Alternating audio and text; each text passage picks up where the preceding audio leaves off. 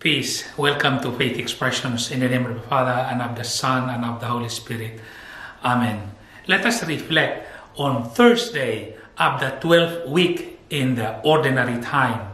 The Gospel tells us, not all who will say, Lord, Lord, will enter the kingdom of God, but the one who does the will of my Father. So the doing of the will of God, the putting into practice the words of God. Do you and I do this? In your life, in my life, are we actually always dedicated to doing the will of God, devoted to putting into practice the words of Jesus Christ?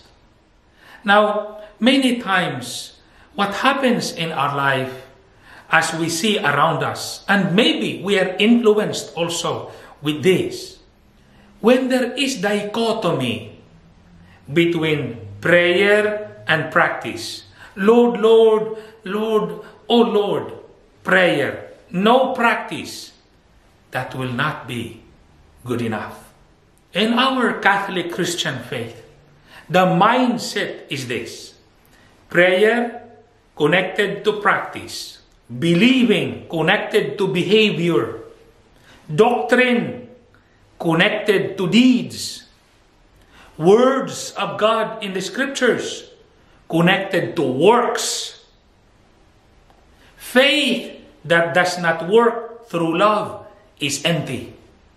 And that is why we always have to see to it that we will not be like this one who calls on Lord, Lord, and Jesus will say, not all who say, Lord, Lord, will enter the kingdom of God, but the one who acts and keeps the will of God and puts into practice His teachings.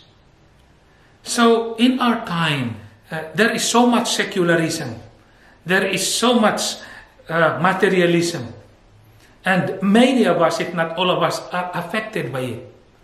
So much so because many are forgetting to truly inculcate the words and teachings of the Lord in their lives. Many have abandoned going to church.